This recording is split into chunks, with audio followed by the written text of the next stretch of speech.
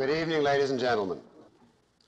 Last week we completed our sketch of the high point of Greek philosophy, the philosophy of Aristotle. According to Aristotle, as we saw, man lives in a world which is fully real and scientifically intelligible. His mind is competent to gain objective knowledge of this world, of reality, by the use of reason and logic based on the evidence of the senses. The good life is eudaimonia, happiness, and it is achievable here on earth, and the crown of human virtues, expressing man's confidence in himself and his ability to deal with reality, was, you remember, pride, embodied in the great-souled man. Now, if you know anything about the subsequent development of philosophy, you know that this Aristotelian approach to philosophy did not endure in the ancient world. Some 500 or 600 years after Aristotle, Christianity began to become dominant, and it preached the exact opposite of all these Aristotelian tenets. It preached that man lives in an unintelligible, semi-real shadow world as contrasted to the reality and perfection of God. That knowledge depends on faith and revelation, that life on earth is a vale of tears in preparation for a supernatural destiny after death, and that humility is man's proper self-estimate. A series of tenets which together paved the way for that long night of mankind, which we now refer to as the Dark and the Middle Ages. The question is how, by what steps did philosophy pass from the height of Aristotle to the depth of Christianity? It was in this 500 or 600 years between Aristotle and the emergence of Christianity as the dominant viewpoint that man fell to his knees, to remain there for over 1,000 years. Why and how? That's our topic this evening, the transition from rational Greek confidence to Christian mystic self-abasement. Now, this transition period is known as Hellenistic, or sometimes post-Aristotelian philosophy, and it comprises four main non-Christian pagan schools that we want to look at this evening: the Epicureans, the Stoics, the Skeptics with a capital S, and the Neoplatonists. Now, if you wanted to give a title to tonight's lecture, call it The Long Drawn-Out Death of Ancient Pagan Philosophy. For the record, I should say that the material we will cover this evening is, relatively speaking, much less important than what we have covered in the course so far. Some individual points of these various philosophies have been very influential and survive till this day, so the period is worth covering. And also, of course, it is absolutely necessary to know it if you are to understand the rise of Christianity. But in its essentials, the philosophies in their essentials, the philosophies of this period are all unoriginal. They are derivatives of earlier schools. The thinkers of these centuries are, without exception, second-rate minds. That is why, having devoted 5 lectures to the period from Thales to Aristotle, a period of 250 years, we can now cover 4 schools stretching across some 600 years in one evening. But if you think that's something, wait till the next lecture, when we'll cover more than 1,000 years in one night. Now, there's a great deal you could say, but none of it is too crucial in connection with many of these points, so I'm adopting the procedure whenever I get to some such tangential point of simply indicating you there is such and such a point here that could be made, and if you're interested, you use the question period to ask it of me, and I'll answer whichever points I get in the question period, particularly if they're ones that I have hinted at during the lecture, but I'll make extensive use of the question period in this respect. Now, in general, the main concern of most of the post-Aristotelian philosophers was the realm of ethics, the question of how to live. In part, there were practical political reasons for this. The Greek world during this whole period was progressively losing its autonomy and dominance. There were a series of wars and political upheavals of various kinds, The old stable Greek city-state order was passing away, and as you probably know, by the 2nd century BC, Greece lost its autonomy and became merely a province of Rome. In this situation, the Greeks felt that they were living in a chaotic world. They were no longer masters of their fate, no longer in control of the world around them. It's not too stretched to say something on the order of the atmosphere of England today in contrast to the 19th century. Fear, anxiety, insecurity progressively characterized the whole period. Philosophers were addressing themselves to the question how to achieve peace of mind in a troubled, insecure world. How to be saved from all the evils and uncertainties of life as they saw it. How to achieve salvation. And most of these post-Aristotelian philosophies are called salvation philosophies, because their basic goal is to tell the individual how to achieve salvation. In other words, inner tranquility and peace amidst the chaos of a dissolving world. There is therefore a streak of malevolence that underlies all post-Aristotelian philosophy. The goal is not how to achieve a full life in a rational universe, but rather how to escape being too badly hurt in a chaotic and even a hostile universe. Now, against that background, let us begin by looking at Epicurus, 342 to 270 BC, and his most famous disciple in Rome, Lucretius, whose famous poem De Rerum Natura on the nature of things is a poetic expression of Epicurus' philosophy. Lucretius is 1st century BC. Now, his goal, as most of the philosophers of this period, Epicurus's, was to achieve happiness, as he construed it, for the individual. And he thought that there were two main fears that stood in the way of men achieving happiness. The fear of the gods, or in general, the fears inculcated by religion, and the fear of death. As to the gods, they, according to Epicurus, are one of the main factors inhibiting human happiness. The gods, he says, are presented to us by religious people as fickle creatures. They are supposed to have power to interfere in human life, to inflict favors or punishment at their arbitrary decree.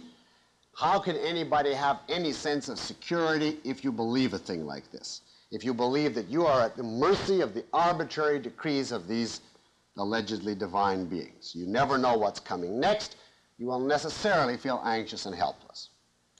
As to death, the second main fear, he said people fear it because they're told that when you die, your soul goes to an unknown realm.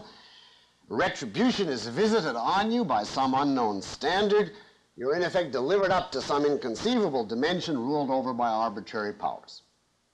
We have to combat these two fears. How? Well, we need an appropriate philosophic basis to make them unwarranted.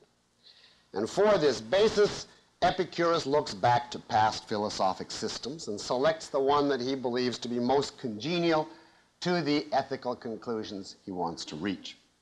Now, you see his procedure here. He does not originate a system of metaphysics or look at reality independently. Instead, he looks back and selects what he thinks is most convenient for his purposes out of what's already been formulated. And as such, he is a philosopher of the second rank, to be generous.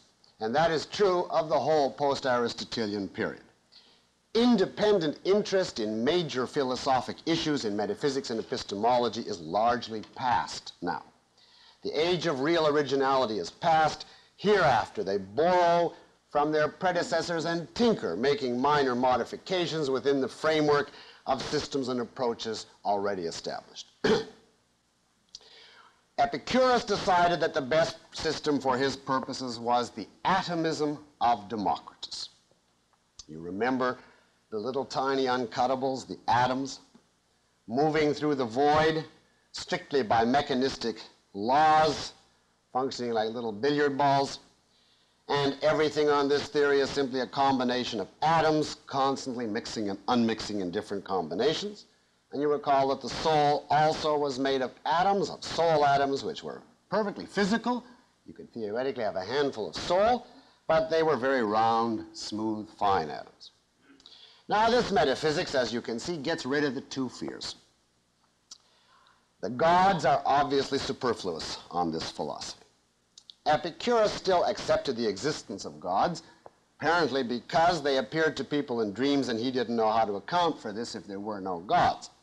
But he held that the gods are made only of atoms. They have no power to interfere with human beings. They too are just atomic collections, and he in effect thought of them as a sort of glorified race living off in seclusion somewhere, having no ability or desire to influence or affect human life. For practical purposes, therefore, Epicureanism is an atheistic approach to philosophy, as would have to be the case of any materialism. Though, as I said, he did believe in the gods in the sense just mentioned. As far as death is concerned, well, there is, of course, no immortality on the atomist metaphysics.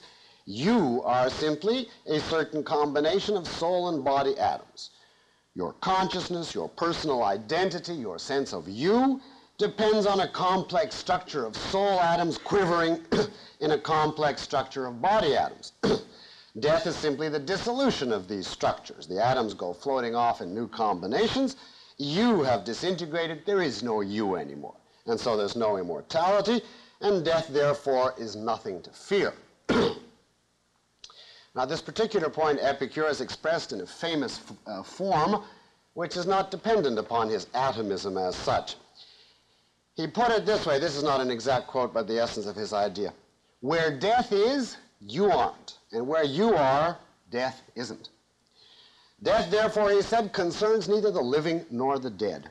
It doesn't concern the living because they are living. And it doesn't concern the dead because they are not. Hence, the fear of death is empty. When it comes, by that fact, you are gone. Therefore, you will never know anything but life. And it is senseless to fear a state you will never know. So much for the fear of death. Now, I observe in passing that this is a perfectly valid, unanswerable argument, and is amply sufficient to answer today's existentialist who wander around moaning neurotically about death as the catastrophic metaphysical threat hanging over human life which makes everything meaningless and absurd. They simply have no even attempted answer to Epicurus on this point. Atomism, therefore, says Epicurus, relieves us of our two main fears. But it brings up a new problem and a new fear, namely determinism. I'm here presenting Epicurus. It takes away the fear of the gods. We are no longer pawns of the gods, but, says Epicurus, are we now to be a pawn of the laws of mechanics? Are we now passive robots without free will, reacting simply to the inexorable laws of physics without any control over our own destinies? Have we escaped one tyranny, the tyranny of the gods, simply to embrace an equal tyranny, the tyranny of mechanics? We must, says Epicurus, find a place for free will within the framework of a materialistic, atomistic philosophy. Now, how are we going to do this? Inasmuch as there is no such thing as mind, apart from atoms, which is capable of making choices. How can you have free will on a materialist metaphysics? Well, to understand his answer, let us leave this issue for a moment and look briefly at Epicurus's physics. Then we'll return. At one point, trying to explain the origin of the world, Epicurus hypothesized that a long, long time ago, when the atoms were in their most primitive state, before they combined into worlds, they were merely falling down in straight lines, sort of like a steady rain of atoms. He thought this because he, of course, knew nothing about the law of gravity. He thought that atoms had weight as an inherent property, that they had a certain heaviness, just the way they have a certain shape in themselves. And as such, he thought left to their own devices, they would just fall straight down, because that's things with weight, as we observe here on Earth, fall straight down if unimpeded. Now his problem was, from this initial rain of atoms, how to get the atoms together to make worlds. We need some collisions among the atoms. Now I should say that since they were in a vacuum, since they were traveling through the void, they all, he thought, fall at the same speed, so none of them would ever catch the others. The question is, how would they get together? We know they must have got together because they now exist in all kinds of combinations. Well, he said there's only one way. If it were the case that every once in a while certain atoms could move sideways, ever so little, just enough to collide with an adjoining line of falling atoms and start a component of motion in the sideways direction, we would thereby generate all sorts of collisions. The various atoms would smash into and away from each other, and ultimately, by strict mechanical laws, we'd bring about all the combinations that create the world of shoes and ships and sealing wax and people and planets, etc. The problem then is to get certain atoms moving sideways. Now Epicurus asked himself, why would they ever do this? By all the laws of physics, they should merely go down. That's what their weight dictates. Yet they must go sideways. But there's no reason for them to go sideways. Well, given this dilemma, Epicurus took the bull by the horns. And he said, every once in a while, for no reason, not that we don't know the reason, but that even if we were omniscient, there would be no reason, no cause. Every once in a while, some of these little atoms lurch to the side. This is completely causeless, sheer chance, metaphysically, an uncaused event. The atoms, so to speak, occasionally go on a metaphysical bender. Now, these uncaused, exceptional, sideways lurches are called Epicurean swerves. And it represents the abandonment of the universal law of cause and effect. Most of the time, of course, the atoms obey the laws of mechanics and are lawful, but occasional swerves are possible. Now, in the swerve, Epicurus thought he had the solution to the problem of free will and determinism. Because, he says, it's not true that we are pawns of inexorable laws. Our soul atoms also can swerve causelessly. They can break the laws of mechanics. They can escape their billiard ball destiny by periodically lurching causelessly. And as such, we are free to act in defiance of causal laws. And we are therefore in control of our behavior. We have free will. Now, this is the view that free will requires the denial of causality. And it is known technically as indeterminism, determinism with the prefix in. That is defined as the view that causality is not universal and that free will requires a breach of causality. If determinism is the view that everything is inevitable, nothing could ever happen any differently, man has no choice, indeterminism comes back with, yes, he has, because there are no iron-bound laws of reality. Causeless swervings can occur. Now I observe here that this is, in fact, a hopeless theory. Although it's not at all uncommon, many subsequent philosophers have taken their cue from Epicurus on this issue. For instance, Kant or William James, many of the existentialists, many of the disciples of the physicist Werner Heisenberg, and they have tried to defend free will by an attack on cause and effect. So it's not in any way restricted to Epicurus or atomism. I say that this is a hopeless position because, among many other reasons, a human being has no more control over his actions on the theory of indeterminism than on the theory of determinism. You are no more responsible for actions which are causeless than for actions which are determined from all eternity by forces outside your control. Now, for instance, suppose I were to walk casually by, minding my own business, and my arm lurches out and stabs someone in the path, and that is a causeless event.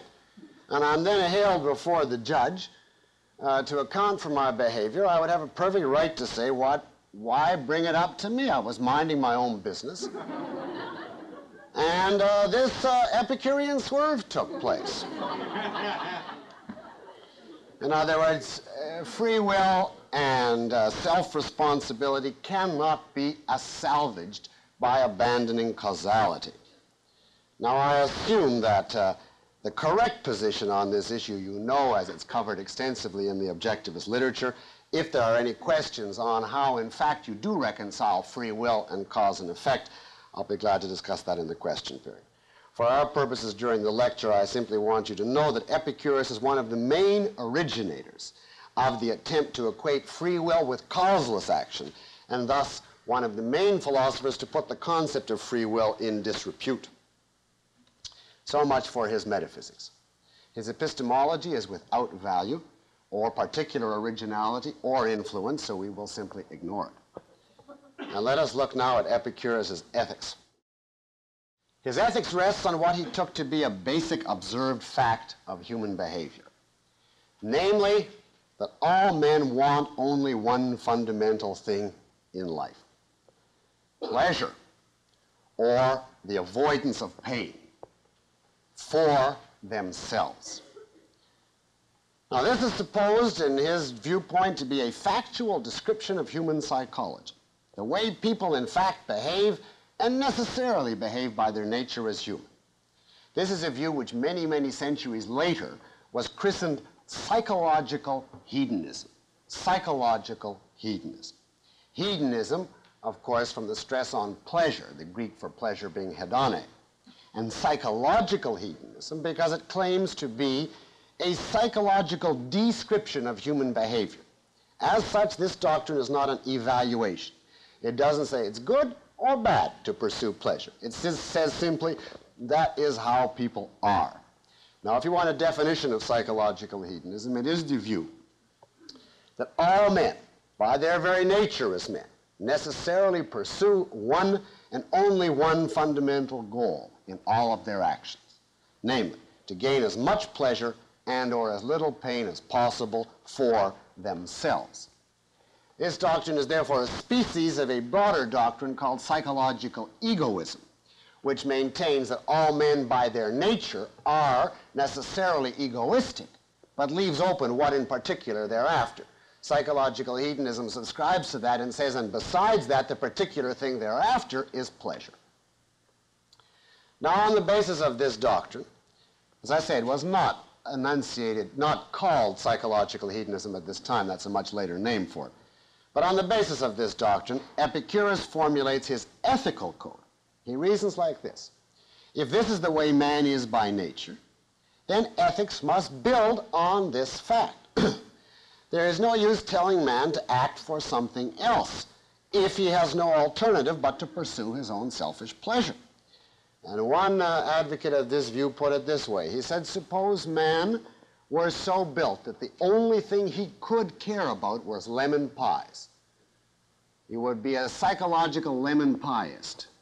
Well, if so, when you came to ethics, you'd have to say, if you're basing ethics on human nature, the supreme value is lemon pies. You would then become an ethical lemon pieist on the grounds that man has no choice. Consequently, we reach the doctrine known as ethical hedonism, which is now an evaluative doctrine, and it is defined as follows. Pleasure and pleasure alone is good in itself. Pain and pain alone is bad in itself. And everything else, every other candidate for value and virtue, is to be evaluated depending upon its pleasure-pain consequences. Putting it more briefly, ethical hedonism is the doctrine that pleasure is the standard of all ethical evaluation. And you see the relation between these two doctrines. Psychological hedonism is a description. Ethical hedonism erects an ethics on the basis of it. Epicurus subscribed to both, and the first was really the argument for the second, although he did not always very clearly differentiate between the two. Now, I'm not going to criticize these two during the lecture this evening. Both are false. I refer you to the objectivist literature, again, where they're covered. On ethical hedonism, there's a brief piece by me in one of the very early, I think, the first issue of the objectivist newsletter back in '62. And there's, of course, considerable discussion by Miss Rand of these topics. I'll take any further questions on these two doctrines in the question period. Also, if you're interested in the difference between hedonism and eudaimonism, that is to say, between ethics which take pleasure as the standard of value and ethics which take happiness as the standard of value, and how both of those differ from objectivism, which takes life as the standard of value, I will be glad to answer that in the question period also. What I want to do now is to look at Epicurus' concept of the means by which the life of pleasure is to be achieved, because that is his distinctive contribution to hedonistic ethics. Hedonism as such, he did not originate. It actually started with a school of followers of Socrates called the Cyrenaics. We didn't mention them in this course. But the most famous early hedonist was Aristippus, who preached in effect the doctrine, eat, drink, and make merry, for tomorrow you die. And his disciples were in practice indistinguishable from the sophists. But that is certainly not Epicurus' concept of how to achieve the life of pleasure, and so he is original eminently in his idea of how to achieve the life of pleasure. He is not a Cyrenaic, gather ye rosebuds while ye may type of hedonist. Now, to understand his view of the means, I remind you of what I said earlier, the streak of malevolence and insecurity running throughout this era. It deeply affected Epicurus. In effect, he said as follows: in this kind of world, the more you care about something, the more you value it, the more passionately you desire something, the more open you are to being hurt, the more vulnerable to pain you are. If you place a premium on wealth, then of course you watch, I'm updating the examples, but the point is his, then you watch the stock market with your heart in your throat, or the latest fiscal policies of the Federal Reserve System and inflation and etc. Whereas if your attitude is, money doesn't matter to me, you are oblivious to the ups and downs of the economy. If you care passionately about another human being, you have a romantic, deep, intense involvement, a small insult or snub, to say nothing of a betrayal, on the part of that person can wound you to the depth of your soul. On the other hand, if you are indifferent to somebody, like a stranger on the street, and he does the equivalent, you simply look at him and say, why tell it to me, and it has no effect on you at all because you don't care. This is true of any value. If you value your appearance seriously, you will look in the mirror each day and see yourself growing older. If you have a sumptuous repast and you care about it, you have a stomachache, etc. There is nothing you can count on in this world. If you want something from the world, you only open yourself to pain. To achieve true happiness, Epicurus concludes, we must value only that which is dependent on us ourselves. We have to be self-sufficient in ourselves. And only that way can we be in control and invulnerable to the thrusts of a cruel, uncertain world.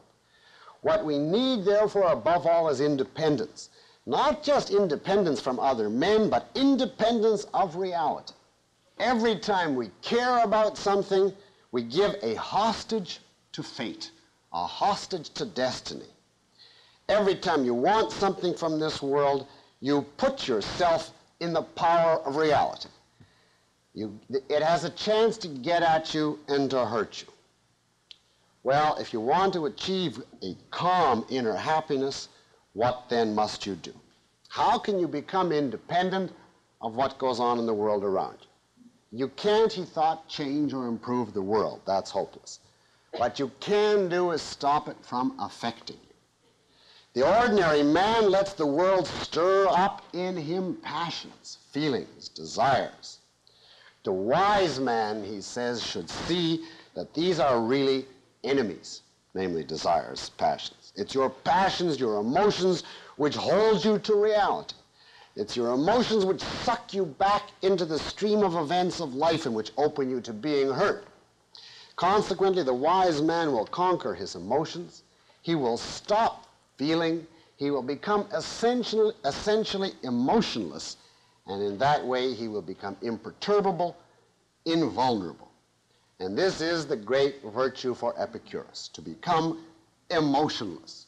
You see in what way it's a variation, modification, and derivative of Plato's view, but with his own distinctively Epicurean flavor to it.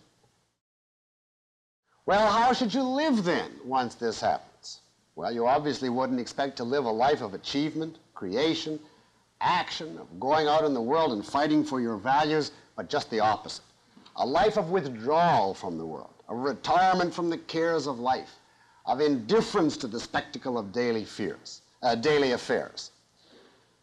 You want to capture it in an aphorism? The essence of Epicurus' philosophy on this point is nothing ventured, nothing lost.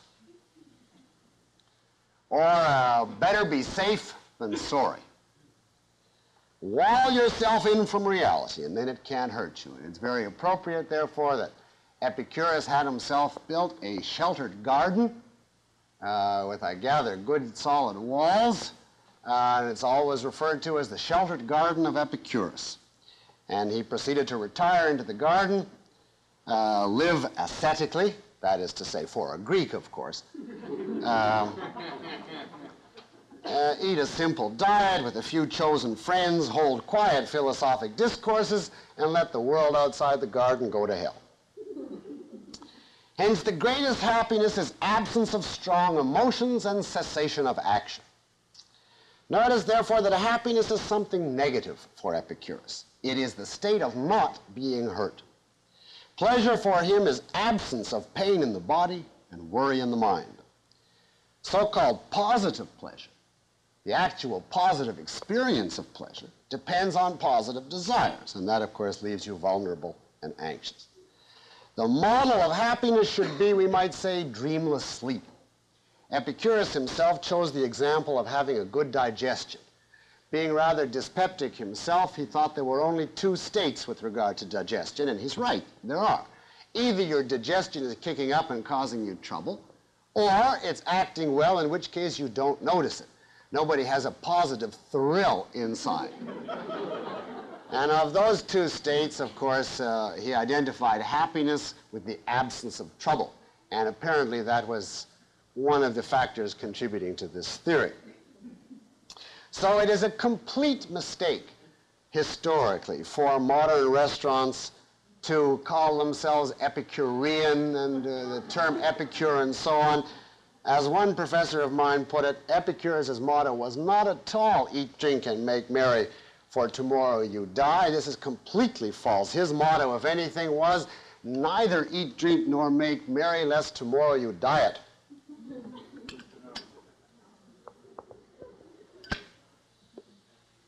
You get the idea. Emotionlessness will make you independent of reality, self-sufficient, invulnerable, and therefore you won't feel pain, fear, and worry, and that is happiness. Now, this is the essence of Epicurus' view.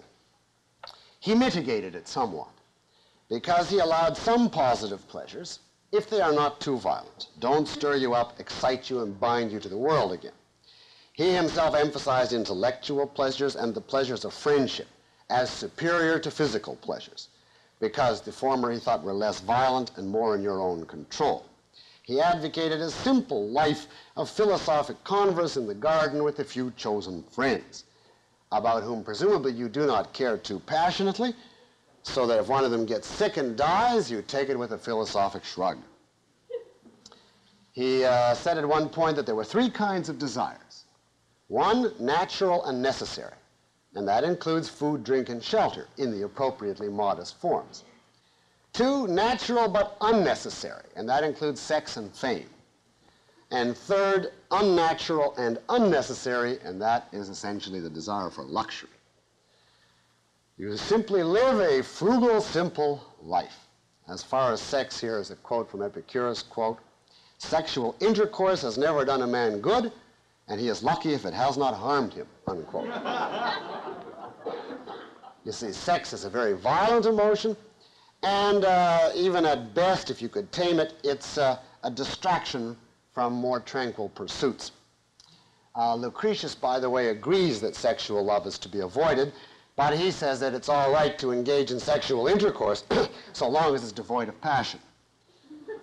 I leave this to you to project. Now notice, therefore, that we see the process of man turning away from life on earth already begun at this early stage. Here we have a philosophy which is materialistic, essentially atheistic, hedonistic. Now, on the face of it, that is as non-religious as a philosophy can be. And yet, what it boils down to in his practical recommendations is withdraw, give up, retire from life, don't let yourself be hurt. Now, Epicurus really merely represents the start of this process of withdrawal. He is not yet by any means consistent. He still wants all kinds of things from life. Pleasure, for instance, even if of a negative sort. He wants his garden. He wants his few friends. He wants his good digestion, etc. Now, by his own reasoning, if he were fully consistent, he should abandon all of these also, because any one of them could open him up to pain. As, for instance, if a friend goes bad, or his garden wall comes crumbling down, or is taxed by the city administration, etc. The possibility of pain, in a word, is inherent in pursuing any values. In other words, the possibility is inherent in life as such. If you want to avoid it absolutely, there's only one sure way to do it, and that is death. Dead men, as the saying goes, feel no pain. Now, this conclusion Epicurus did not draw. He is the beginning of an era, not yet the end of it. As you will see, however, the next school is much more consistent on this point, although still not yet fully. And let us now turn to the next school this evening, the Stoics. Did Aristotle have any significant effect at all on the several centuries immediately following his death? Significant effect, in the sense I would mean significant, no. Several of his individual doctrines, his school went on, right on, and he had some very intelligent followers, Theophrastus in particular, but no real effect of his overall distinctive approach. Why didn't Aristotle catch on in the way all these others did? I'm asked that question all the time. The only thing I can say is what I said essentially so far. Namely, a philosophy's effect is determined by its ethics. If its ethics is deficient, that is a mortal blow to the possibility of it guiding men at large. Aristotle's ethics is deficient. It's streaked with Platonism. And you must understand something. Everything I presented to you about Aristotle is correct. I didn't distort or, make him better than he is. But I'll tell you something perfectly frankly, if it's of any help to you in this connection. When I first read Aristotle, I did not appreciate his value. I could not understand why Ayn Rand was such an admirer of Aristotle. Now, I say in my own defense I was a teenager, and I didn't know very much of anything. But I couldn't get it. He said a few good things, but he said so many wrong things I simply couldn't grasp. In other words, I'll put it to you this way. Prior to my being an objectivist, I was not able to appreciate Aristotle.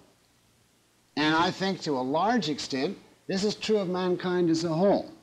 You can grasp the real values of Aristotle, given the nature of the manuscripts we have and the mixture as he presents it, only when you see the distinctive doctrines presented pure as part of a whole integrated philosophy, including above all an integrated ethics and politics. But that's hindsight, you see. To the people at the time, Aristotle didn't come across as an anticipation of Ayn Rand. They saw him as a philosopher for a philosophic elite, writing about a city-state which had passed into history, and the question was what to do here and now. Now, I don't say that that's a full explanation. You simply can't get around the fact that however primitive and ignorant the time was, here was a genius who was ignored. And there has to be some dishonesty on the part of some people to account for this fully. But that's an area I don't care to get into as a philosopher. Have there been any psychological hedonists who were not ethical hedonists? Yes, I can't offhand think of the names, but in theory, I've met that type. And their reasoning is simply this. If man is necessitated to pursue pleasure and has no choice about the running of his life, morality is simply out of the picture. It's a waste of time. There's no use telling a piece of chalk once you throw it out the window. By the way, it's your moral obligation to fall. Because if the chalk could hear you, it would answer back, don't bother telling me, I'm going to do it anyway. And if man is necessitated to pursue pleasure, so this type argues, it's senseless to build any ethical theory, even a hedonistic kind, on its basis. And that, of course, is valid. But it presupposes, of course, that determinism is incompatible with morality. Please discuss the issue of life versus happiness versus pleasure as the standard of value in an ethics. Yes. First, let us take the issue of hedonism versus eudaimonism, life versus happiness. What's the difference? Well, in general, there's two main points. Hedone, or pleasure, is, as the Greek term was used, exclusively an emotional state, a state of feeling a certain kind of enjoyment or satisfaction. Whereas eudaimonia, as we saw last time, is a much broader concept, involving a total way of life, not only emotion, but thought, achievement, action. And secondly, hedone, pleasure, is a short-range, temporary feeling. You experience pleasure for a minute, or if you're lucky for an hour, but it doesn't go on in perpetuity. It's broken with intervals of indifference or pain, etc. And so the good life for the hedonist consists of having as big a number of discrete pleasurable experiences as you can, having a sum of, in effect, disconnected separate pleasures. In this sense, hedonism is a short-range mentality in ethics. It simply wants as much discrete units of enjoyment as it can get. Whereas eudaimonia is a much more philosophic approach. Happiness represents an enduring, long-range state of the total person, a character attribute in effect, not an ephemeral feeling. And you see, we can talk about, for instance, a happy person, but you wouldn't talk about a pleased person as a character attribute. One is ephemeral, the other is enduring. So in these respects, these two respects, eudaimonism is, of course, much superior as an ethical standard to hedonism. Now, I should add, however, that very often today, the word happiness is used by hedonists as simply a long-range preponderance of pleasure over pain. That is, they interpret the concept hedonistically. And that being so, a hedonist will talk completely indifferently of pleasure or happiness, and so the distinction here collapses. This is simply of historical point of the relation between Aristotle and the eudaimonists and the hedonists. Now, as to the objectivist view, objectivism opposes any theory which makes an emotion, whether long run or short run, a standard of value.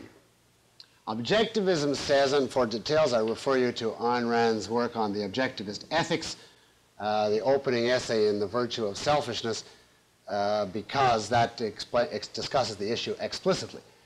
Objectivism holds that happiness, enjoyment of life, can properly be the ultimate purpose of ethics, but never the standard.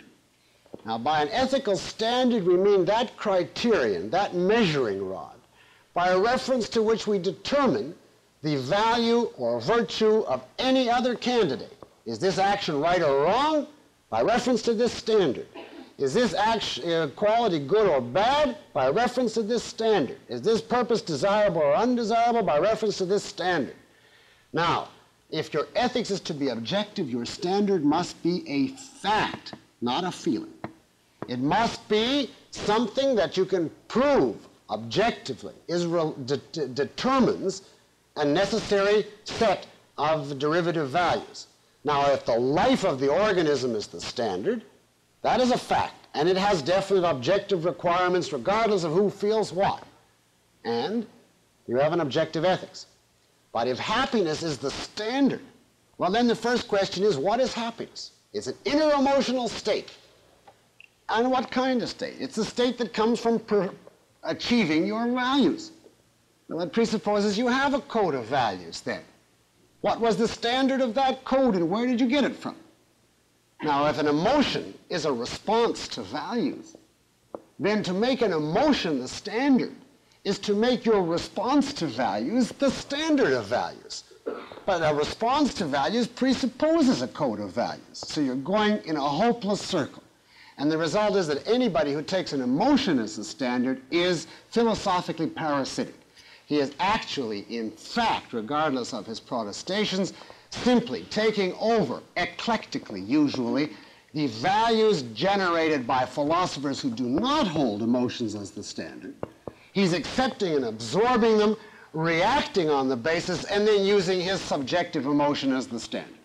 Now, Aristotle did not intend to be subjective. That's why he insisted that eudaimonia was not simply emotion. But, of course, it did include it, and it is a serious error. And in that one respect, Aristotle's ethics does incline toward subjectivism. Now, I don't mean to suggest that Ayn Rand chose life as the standard because she wanted an objective ethics and that was the only way to get one. That would be the primacy of consciousness. She proved that life is the standard. So it's not that she had a desire, so she distorted ethics in order to satisfy it. That would be the primacy.